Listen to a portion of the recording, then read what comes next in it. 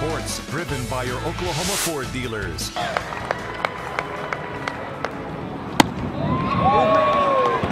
Did not dirt it. Thank you very much. TU football coach Philip Montgomery throwing out the first pitch at tonight's Drillers game. Strong effort from Coach Monty. As for the drill bits, Alex Verdugo's first inning RBI single opens the scoring, but it was all Springfield. 9 for the final, 4th straight loss for the Drillers. Meanwhile, Tulsa native Dallas Keuchel, solid effort, 7 2/3 innings, 5 strikeouts, 2 runs allowed, but he takes the loss. Yankees beat the Astros 2-1.